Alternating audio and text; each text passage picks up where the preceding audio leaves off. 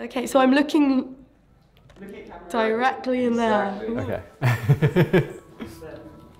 My name's Eleanor. I grew up in Guildford. I'm from East London. I grew up in Mauritius. My name's Eva and I'm from Toulouse in south of France. I spent 8 years living in Sri Lanka. I am Irish, English, sort of Spanish. I've been in corporate for about 7 years. I was on a gap year in Norway working with a sustainable nonprofit.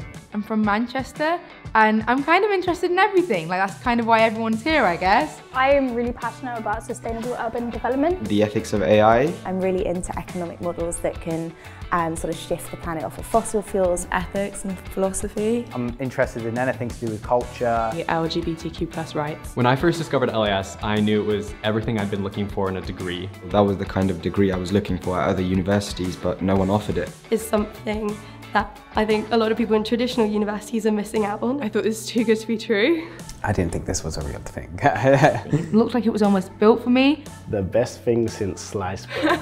LIS teach subjects through real-world problems. I need somewhere that helps me expand my mind, that explores multiple of my interests. Having a degree doesn't necessarily guarantee you a job, so actually I think an initiative like this is going to help me. They made a point of interviewing every single applicant, which I thought was pretty special. I can sit on any table when I walk in the morning and I know I'm going to have a good chat. No one's a stranger here. We're all like-minded in the way we care about different issues and wanting to make a difference. So many people who care and they are living life intentionally. LIS has been an amazing journey so far.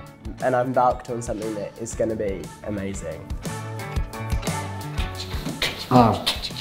Interdisciplinary, interdisciplinary, interdisciplinary, interdisciplinary.